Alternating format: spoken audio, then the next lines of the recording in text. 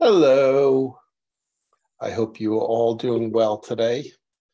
Boy, we've got some real light and shadow issues here. Ooh, now I'm in the dark. Oh, maybe that's a little bit better. Okay. Oh, nope, not better. Oh, that's better. Yeah, maybe if I compromise, put it in the middle. Yeah, okay. Well, anyway, we'll be moving to the share screen anyway. As I said, I hope you're all doing well today. And I hope you like dogs. Everybody should like dogs. I think, humans have been with dogs for hundreds of thousands of years. Dogs have evolved to like us, and we have evolved to enjoy them. The logic that people who have dogs to help them hunting and guard their stuff, whatever, and people who have dogs to just be friends with, live longer and are more likely to successfully reproduce. So I think there's an evolution that someday people will probably find the genes within humans that make us pro-dog, and within dogs that makes them pro-human. Dogs are quite different from their wolf ancestors, although Corduroy likes to think that he is a close descendant of the mighty wolf, but no, he's not. Yeah, oh, sorry, dog. You just don't cut it as a mighty wolf. Dogs have curly tails,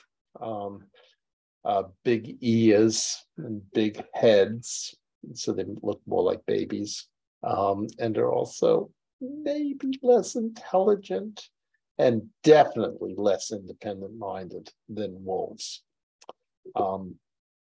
I think we need wolves in the world.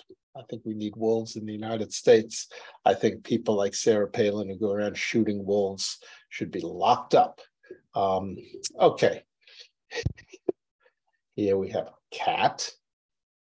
Here we have a dog with a tongue. Like I said, I think we like dogs. Okay. Here we are on prices and controls, long-run growth. Can we improve on the market? Price controls. Should we set higher minimum wages? Should we set rent controls? Should we tell businesses what to do? Should we regulate the safety of workplaces? All those things, I'm not sure what the background, there's definitely paper. So I guess the background is paperwork. Regulations can incur expenses. Billions and billions of dollars are spent filing taxes, filling out paperwork for the Occupational Safety and Health Administration, and checking the safety of milk, inspecting meat packing places, inspecting food for safety. And of course, every now and then things slip through. Baby food has heavy metals in it. Lettuce has listeria and other dangerous bacteria. Was listeria virus? I don't know. I'm an economist, historian, not a biologist. Blah, blah, blah. Okay, things to do. Big points. In a perfectly competitive economy, government can only make things worse. This is the base of conservative Republican economic policy. If you ever read Milton Friedman's popular writings, like the book he did with his wife, Rose, Free to Choose, I think that there was a public television documentary based on it. If you took economics using a textbook by One of the more popular Chicago school economists. I was going to say Greg Mankiw at Harvard, but he recognizes some problems with perfectly competitive markets, although he's pretty much on the side of no regulation and against minimum wages. And that's one where, much of the economic writing on minimum wages shows that minimum wages are good. But most of the standard microeconomics textbooks will say that they are bad. And we'll get to that.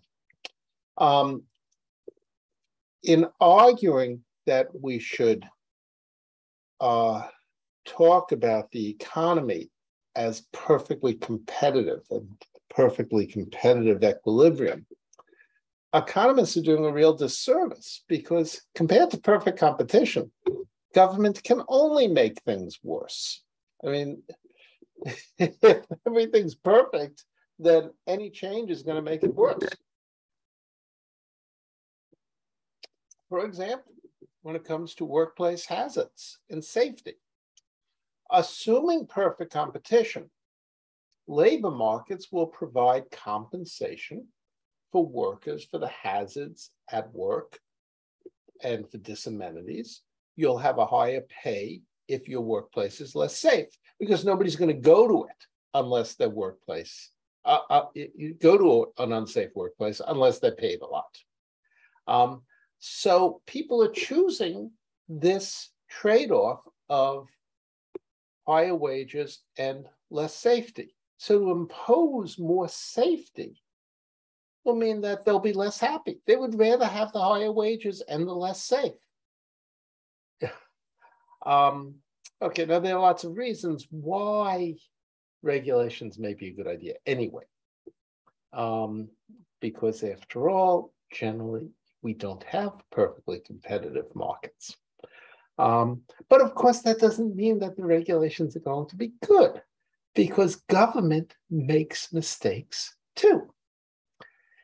So the real question, and I mean this in all seriousness, the real question is, are we better off with the mistakes that government makes, or those that the free market makes, or that free market, that the market makes?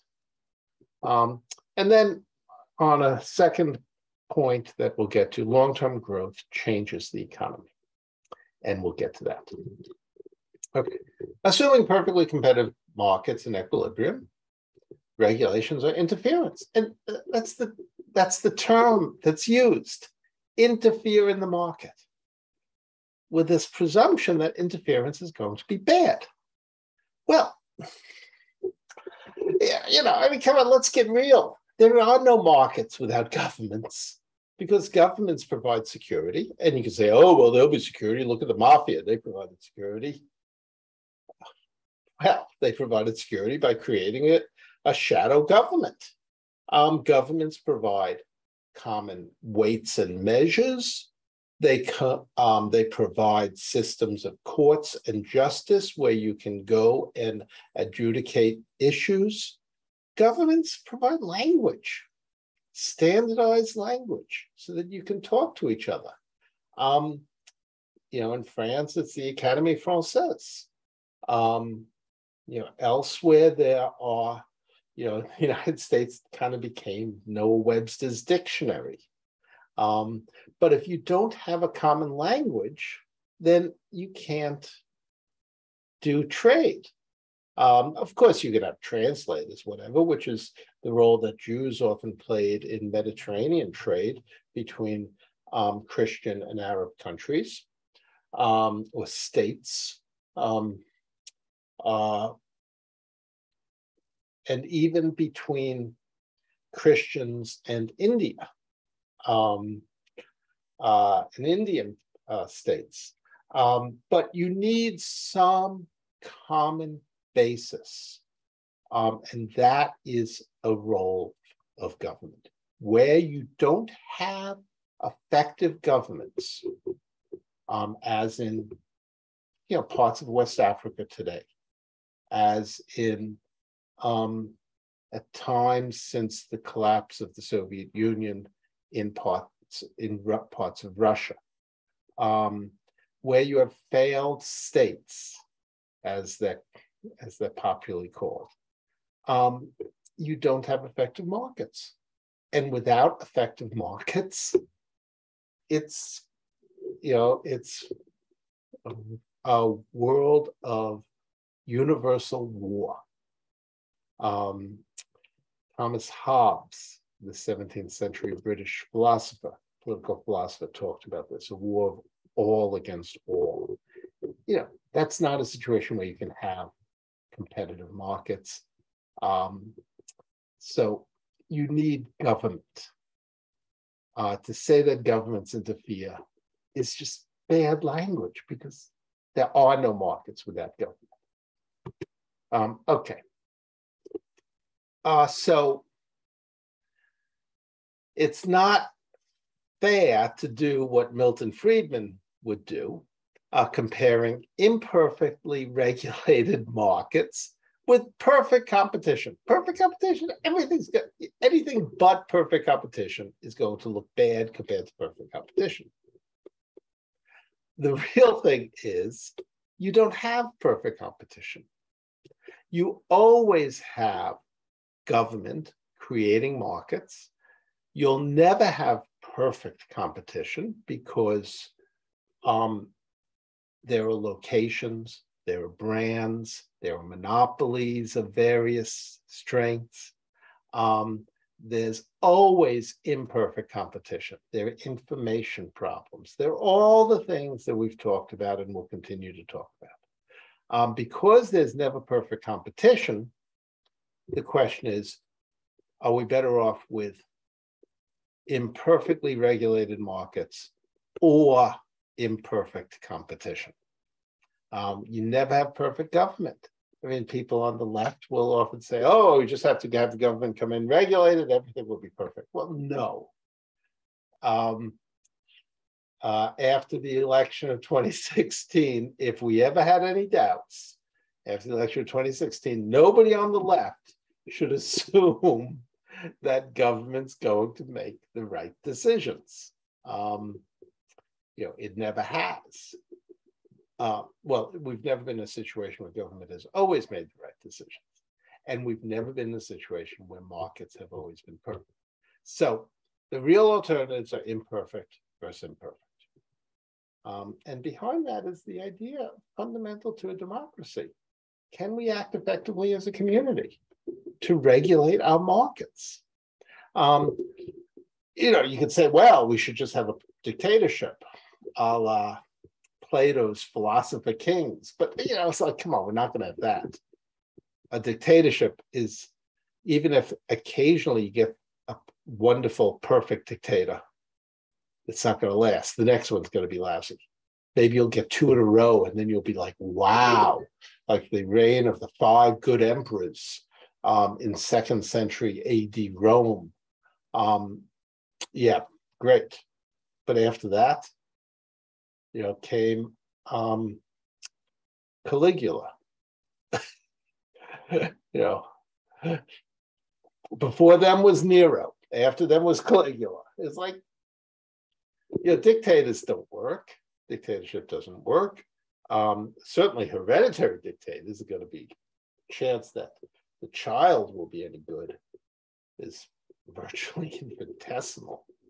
The chance that the dictator will remain good, like look at Henry VIII. He started out good, and then he got injured and became, a murdering brute. So dictatorship's no good. Then it's democracy. Can we have good government with a democracy? That's at least something worth trying. Alexis de Tocqueville and John Stuart Mill in the mid-19th century kind of laid out, I think, as well as anybody, the roadmap for good democratic governance. Madison laid out, and the in the Federalist Papers, Madison, Hamilton, Jay, but Madison especially laid out a roadmap for, well, this is the best we can do. But I think de Tocqueville and Mill laid out the roadmap for doing better in democracy, but it's definitely very imperfect. And even if you get it right for a while, there's a tendency to then slack off the business of investing in our public governance. I think that's been a problem in the United States for the last 40 years. We thought we thought we were doing better than, well, we thought we were doing well. And it's like after Watergate, okay, we've got these problems solved. We don't have to pay that much attention. And then we got business coming in. Well, anyway, okay. Market competition can encourage good behavior and discourage bad. Get away from perfect competition and just get real about this. Competition can be good. Competition can encourage businesses to try to meet consumer needs efficiently without having anybody in government tell them what to do, because you have a profit motive. You have an incentive to make stuff at a lower cost and make it better so that you can sell more and make more profit. Similarly, competition for jobs can encourage workers to be productive. You go to your job interview and you try to sell yourself and tell them that, hey, I will be a good worker. And you go and you start the job and you try to work hard so that they'll like you and they'll promote you and they'll give you bonuses. Now, to be sure, if businesses find that they're not selling their products well, do they know why? Let's say businesses start doing worse. They get something wrong with their product. Do they know what the problem is where people stop buying their stuff? Maybe people will tell them. And that could be helpful, but are you going to believe them? You get these customers complaining and I want a refund. Do you believe them? Maybe customers will just stop buying. Well, do you know why they stop buying? Is your prices are too high, your quality is too low, your sales staff's bad? Maybe some other competitor is doing something different that you should be trying to imitate. You can spend a lot of time trying to figure it out. In the meantime, you may go broke, especially since if people have stopped buying your stuff, suddenly you have cash flow problems. Similarly, if you find your boss doesn't like you, do you know why? Are they going to tell you the truth? Maybe. Or maybe they don't like you because you won't sleep with them. Maybe they don't like you because they want you to leave so they can give the job to some relative or somebody else. Maybe they're just hoping you'll quit so they can hire somebody cheaper. Who knows? And that sort of information isn't always available in competitive markets because they are competitive. So you try to hide some things from your boss. You try to hide some things from your customers, and your customers are trying to hide things from you, and your boss is hiding things from you. Your customers are hiding from you how much they actually are willing to pay for this.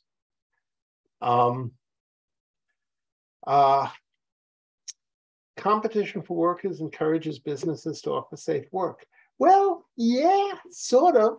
It also encourages businesses to lie about how safe your jobs are so that they can pay you less. After all, if they tell you the truth that this work is really sucko, then nobody's going to take it unless they pay a lot of money. So they lie about how much fun it is to work here and how safe it is and how well you'll be trained to move on in life. Yeah, competition to get workers can encourage businesses to create healthy. This is the logic behind the Reagan administration back in the 1980s, which scaled back safety regulation, and the Bush administration in the 2000s practically abandoned safety regulations.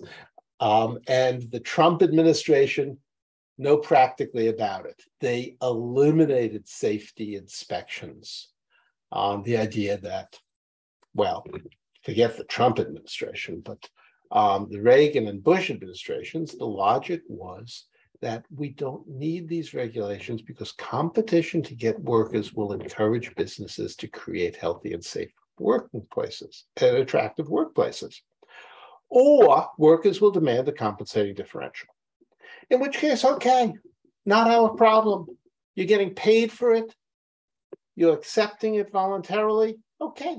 If you'd rather have money than safety, that's your business. We shouldn't. And in general, companies do pay a premium for unsafe workplaces. But it depends on people knowing the jobs are unsafe. Of course, it depends on people having choices, which in many places, especially in times of high unemployment, not so much today, but often when unemployment is high, you don't have that many choices. And there are many places where you don't have that much choice. You're living in this small town in the Midwest. The factories have all closed, moved to China and Japan and Mexico. And there's the job at a paint shop. You kind of suspect it's probably unsafe. But boy, are you right. And they're not paying you all that much extra because they don't have to. They can get people. Anyway, but on average, companies do pay higher wages for workplaces that are unsafe. And this goes into the category that Adam Smith first wrote about, compensating differentials. Less pleasant work has higher supply curves. The supply curve shifts up when the work is less safe. Here's safe work along here, less safe work, really unsafe work. Nobody's going to take this job unless they're paid at least $20. And to get more workers, you have to go over $30. Whereas the really safe job, you can get a whole lot of people for half that wage. Of course, companies can hide how unsafe they are. And most workplaces, yes, there may be a death every now and then, but that's pretty uncommon. So you can go for a long time. One thing that's been found is that when somebody dies at a workplace, there are a whole lot of quits. And there may be a wage increase then, but after a while, people forget. God, my older daughter works at the kind of place where, well, I don't know if you would expect it to be safe, but she works with homeless people, an agency that helps the homeless in Philadelphia. And one day, somebody got out of jail, made a gun, instructions from the internet, put together a gun, came in there demanding that they tell him where his ex-girlfriend was, the woman that he had been abusing. And he had gone to jail for beating her up. He was out of jail. She was homeless for a while, and they placed her. And they weren't going to tell him where she was. So he showed up with a gun. He showed up with a gun, and the security guard was like, "Hey, cool it, man. That's not cool. They put that down." He shot the security man, killed him. And then he shot the lock off the office where my daughter was. This is exciting.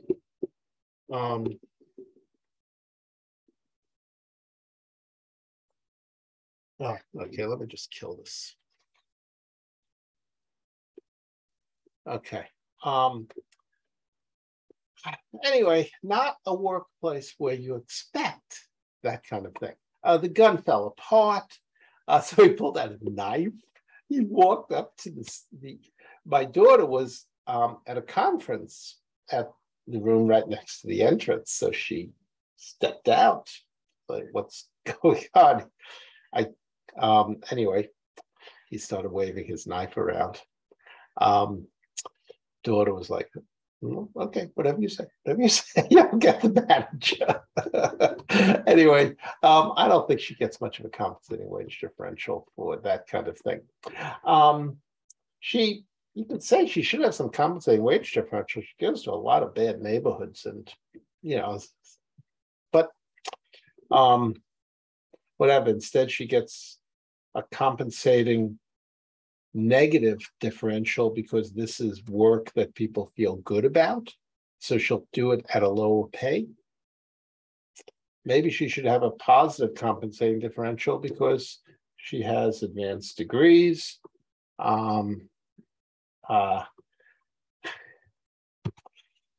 These guys don't get much of a compensating differential. Oh, that's outdated, but they're probably paid more than that. 40 to 50,000.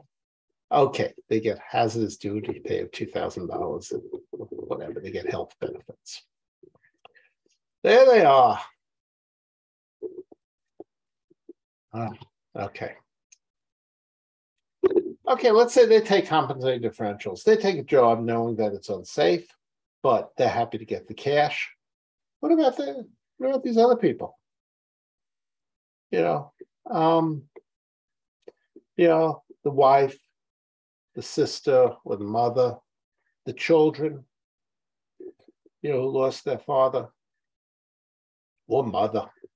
The widow gets a flag, death benefits, whatever. It's like, did this officer or soldier think about, in taking the job, did they think about the effect on their family if something happened? Or did they just think, oh, this is a good job, pays well? I don't mean to criticize, obviously. But there is an issue here. Since the person making the decision about the compensating differential, how much compensating differential they need to take that job, is not the only person affected. There's an upward sloping curve, and the less safe job is higher up. To get more and more workers, you need a higher and higher pay because you start reaching into the pool of people who really don't like unsafe work. But if they're thinking about their family may want it even more. The family may be like, okay, $10, $15 is not enough compensation because we care about you and we depend on you. Okay, about 100,000 Americans each year are injured. 5,000 die each year. 95,000 die of occupational diseases. Many, many more than die of direct accidents. Fishermen get lost at sea. And this is a monument to the fishermen in Gloucester. They made a movie about it, based on a best-selling book. If any of you are from Cape Ann, or if you visited Cape Ann, you've probably seen they have this statue of a fisherman, and this is at the base of the monument, base of the statue. Many more die of occupational diseases. Lung ailments from burning stuff, lung ailments from being in a hazardous building with asbestos or other toxins in the air. Of course, these days, a major occupational disease is getting COVID. You're in a crowded workplace, people coming in and out, not wearing masks, you get sick. Here are some of the deadliest jobs: construction, fishing,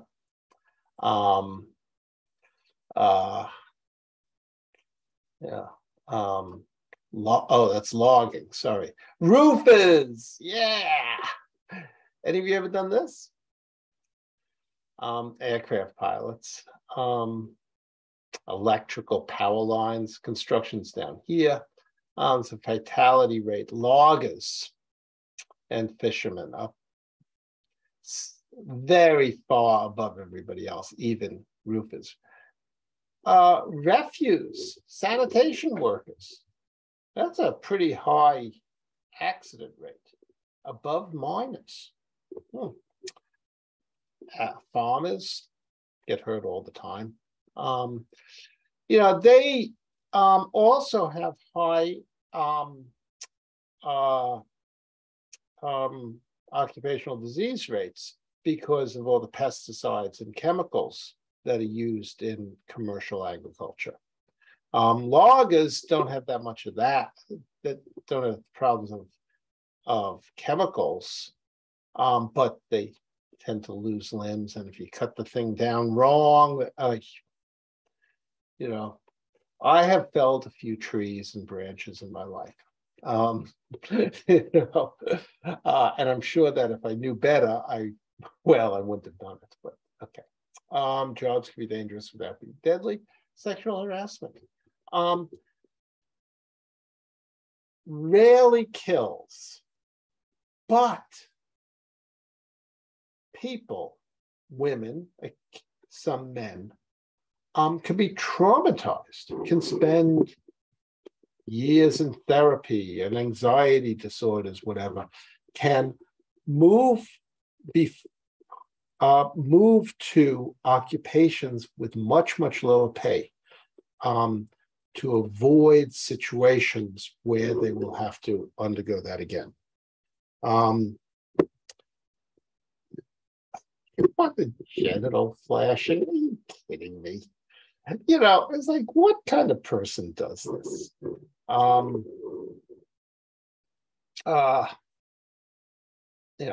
So anyway, but notice how common it is. And if you get to if you look into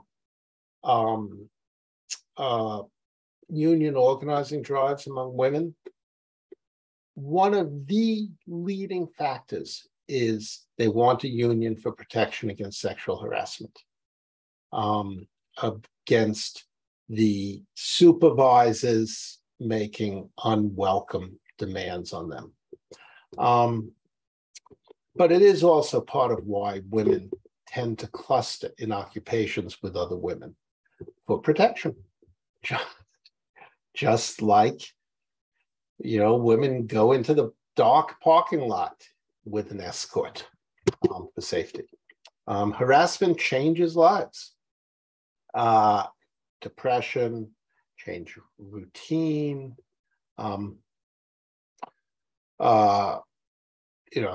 very few, 10% of women, 5% of men change jobs, which makes, if you just take this verbal sexual harassment, 76% of women and 1/7 of them filed a report or changed jobs. Men, 35%, once again, 1/7 of them filed a report or changed jobs. Sought medical help. These things get expensive. 5% of women moved from a dorm, apartment house, or other residence, which of course includes some who move away from their parents. Okay, so that's Harvey Weinstein. Some do get away with it. No comment. Okay, occupational illnesses by category, skin disease. The most common are trauma, getting hit over the head by something. There's dust, toxic exposure, poisoning. This is just what it was reported, and it's 20 years ago. So basically double the numbers. That I just checked that recently on CDC. That is the most recent graphic that they have. Notice 1999, that was the last year of the Clinton administration. The Bush administration cut back on this. And I guess 2000 was the last year of the Clinton administration. That was the election year. And the Obama administration didn't revive it. But getting this approved in Congress, getting money for occupational safety and health has been a real problem. Okay. There's a general problem here that we're really bad at interpreting probabilities. Let me say that there's 1% chance that you will die on the job. But I'll pay you $100, higher wage, $1,000, whatever. I'll pay you more money if you'll take this job. But there is a 1% chance that you'll die. What are you going to do? Well, maybe you'll try the job for a year and see how it goes. And lo and behold, you don't die. The chances are 99 out of 100, you won't die. So you say, oh, well, okay, I guess this is okay. You do it a second year. You think, oh, okay, this is fine, piece of cake. I'm not going to die. Well, every year there's a 1% chance. If you do it throughout your lifetime, going from age 20 to age 70, you've got a pretty good chance that you're going to die on the job.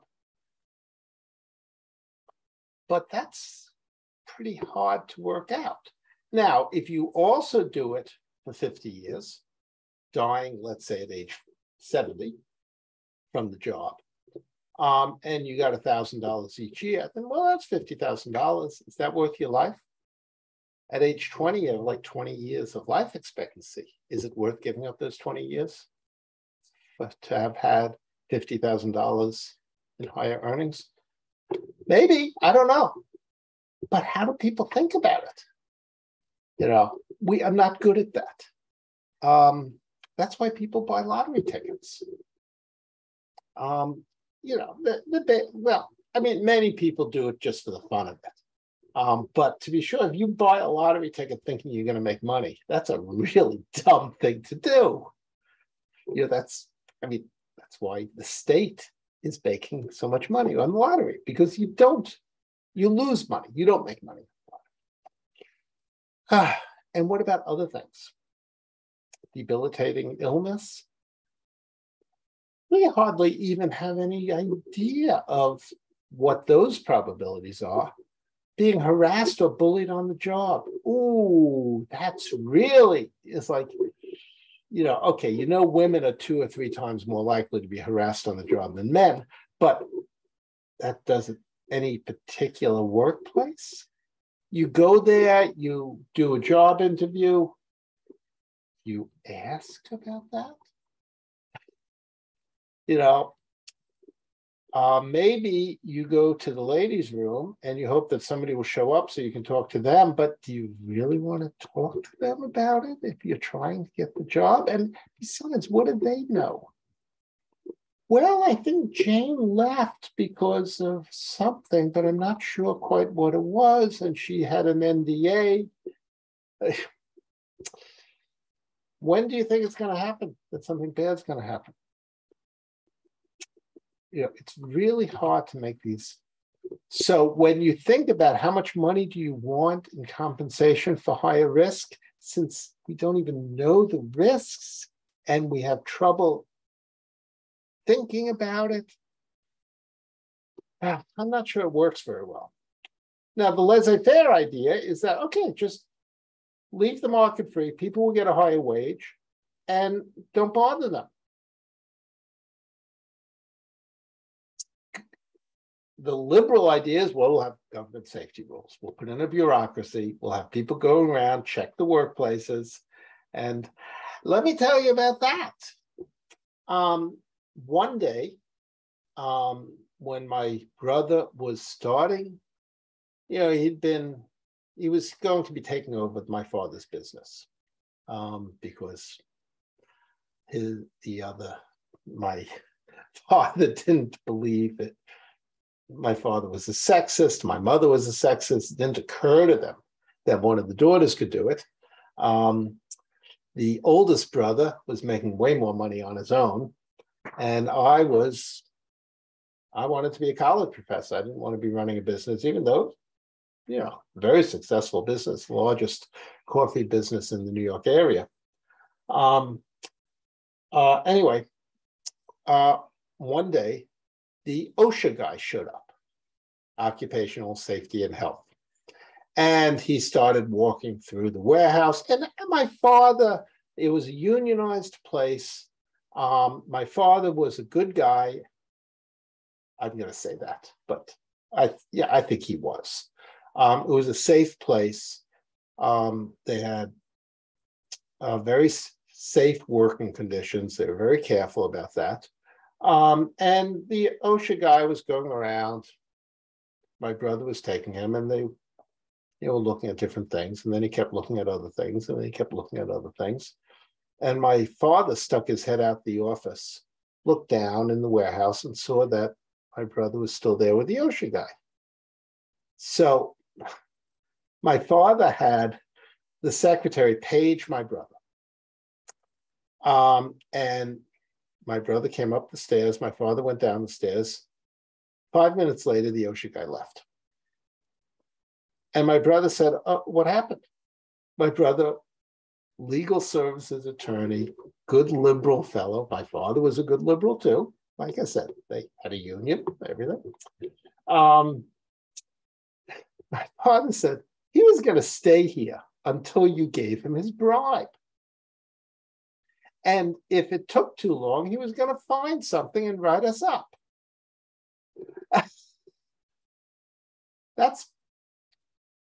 That could be bureaucracy, you know. Oh,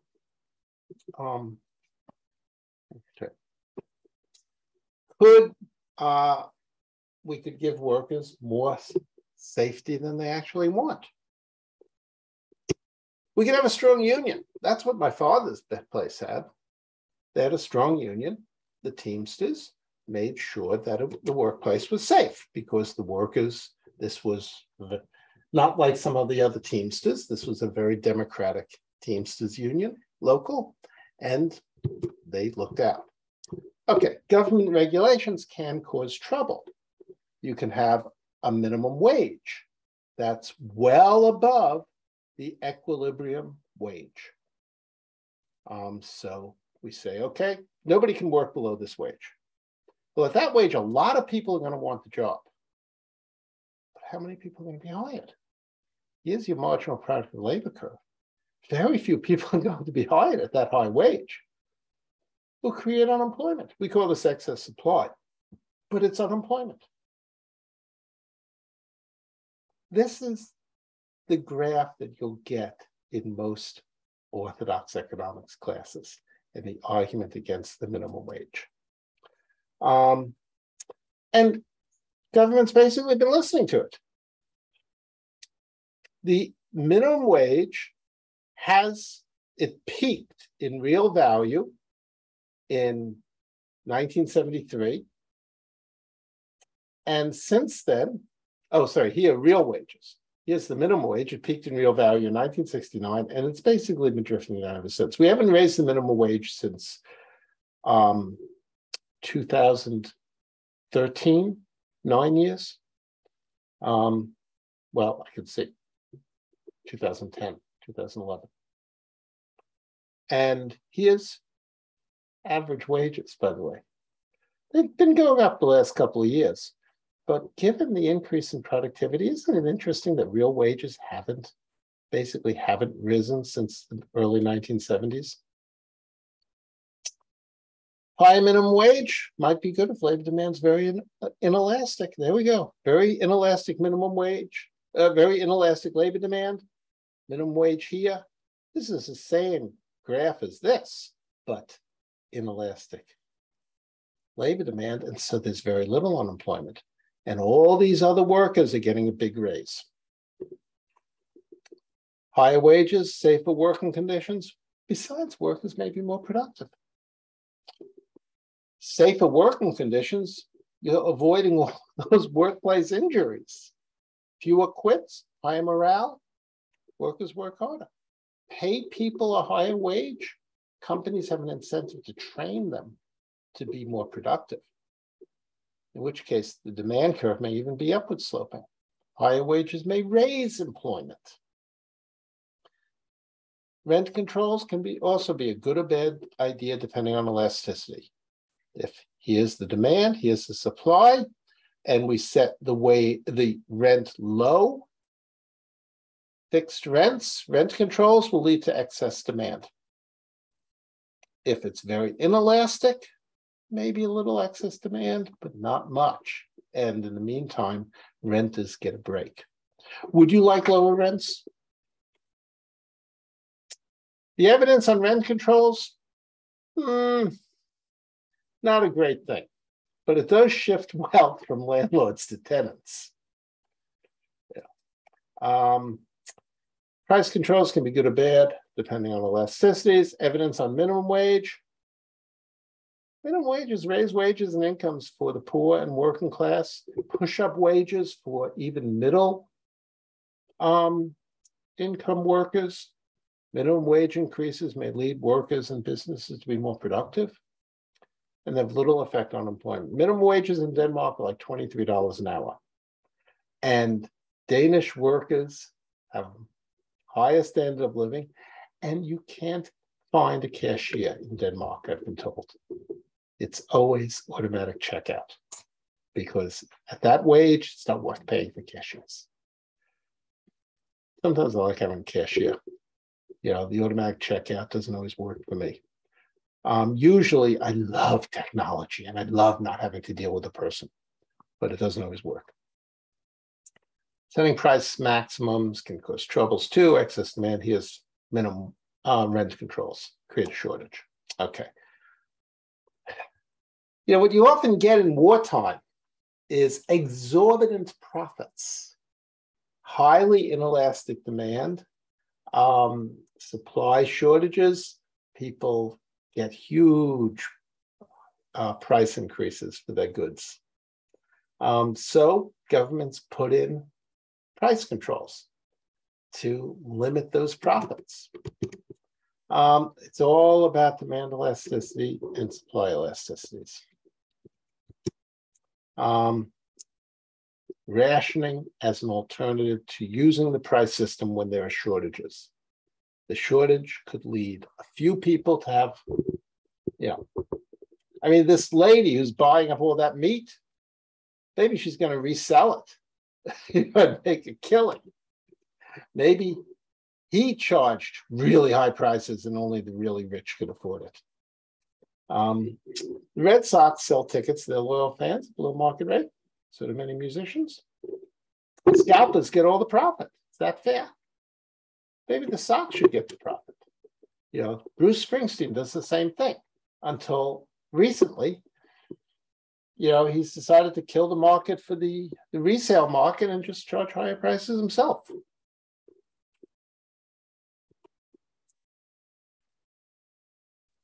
Selena Gomez, his friend gave her a kidney. A kidney?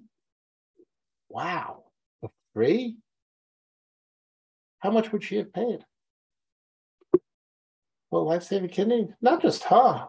There's another actress, Sarah Hyland. She was in Modern Family. She got 2 kidneys. The first one from her father didn't work, so her brother gave her a kidney. Boy, how much would you pay for something that will keep you alive? Oh, yeah, there's Sarah Hyland. Yeah, she got a kidney from her father, and when that failed, from her brother. She didn't pay for them. Is something wrong with this? Shouldn't you have to pay for these things? Okay, should we allow the sale? How much are kidneys? $62,000. In the US. It looks like in Israel, people pay $160,000 for a kidney. China, they pay $40,000. What country is that? 20,000. Sorry, I don't recognize it. Maximilian Robespierre. He was guillotined. New York City has price controls on some apartment rentals. Boy, I was looking at this building on Amsterdam Avenue is near Columbia. And one summer, I was looking for a place to live, stay in the city over the summer. And I found I could get a room up here or so for $150 a month, $200 a month. It was something reasonable. It was a room, a share with a bunch of people. Turns out the guy who held the lease was subletting. His lease was $150 a month, rent control. And he was subletting to 3 other parties, collecting $600 a month or so, $450, $600, something like that, paying a fraction of that and living on the rest. And then he was going to turn this common space into another unit and rent that out, at which point I left and moved in with my girlfriend for a while. Okay. The boss. Yeah, but he's kind of given up on that. The issue is always the same, though. Government or the market. There's no third solution. Except maybe we need a little bit of both. Markets are not perfect. We'll talk more about this another time. Governments also make mistakes. Okay. Moving on. Economic growth over time. Societies get richer. But we get more and more stuff. We get more food.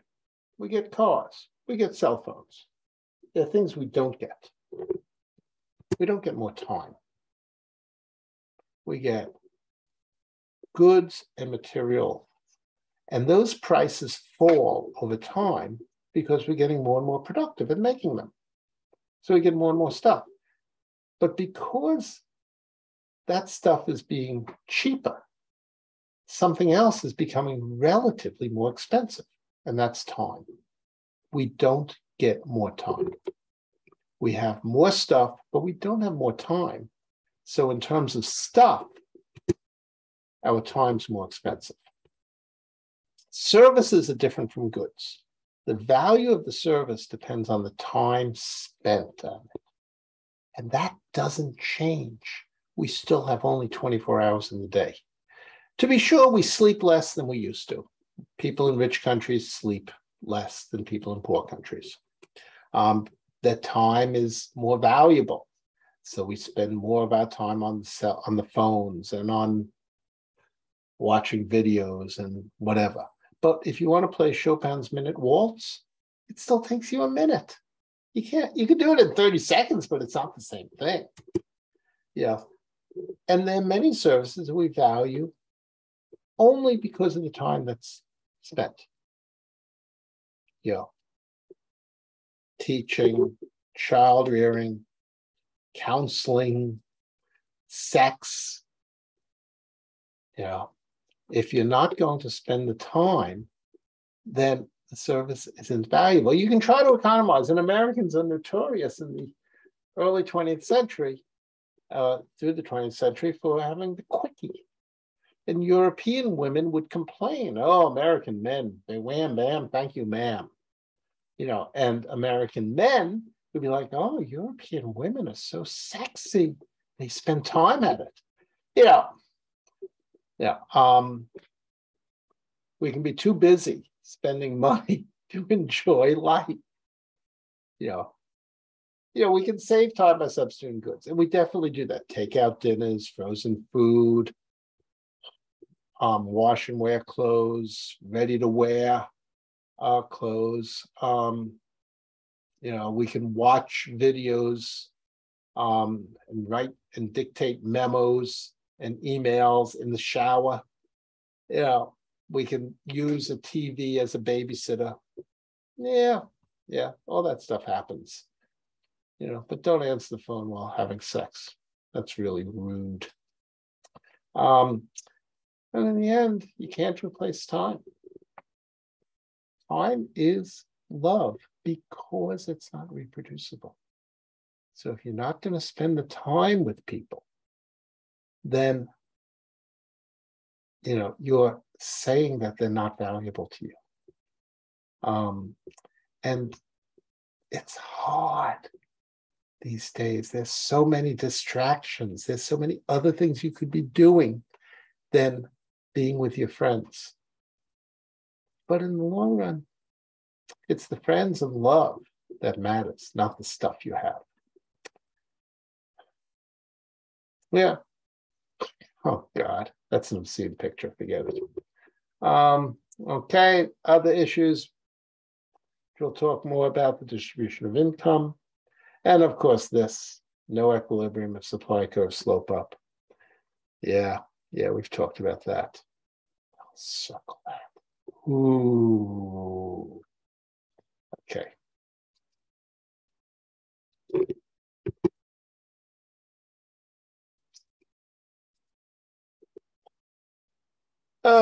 Okay, perfect information. Yeah, monopoly. Yeah, we've talked about this. Okay, takeaway points. There is rules. Perfectly competitive equilibrium might maximize social welfare, and government regulations cause troubles, but the markets don't work that way. So we're never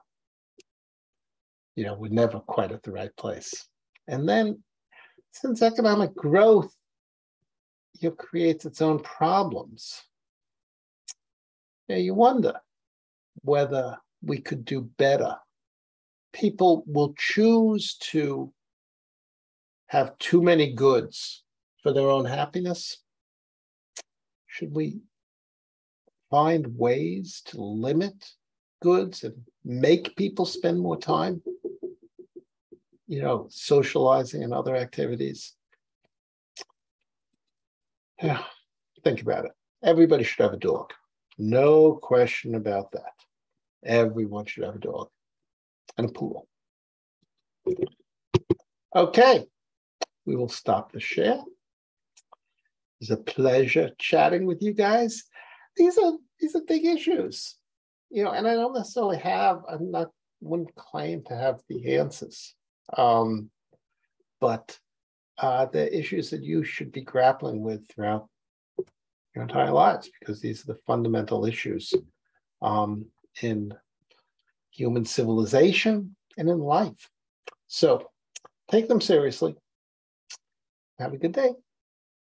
Bye-bye.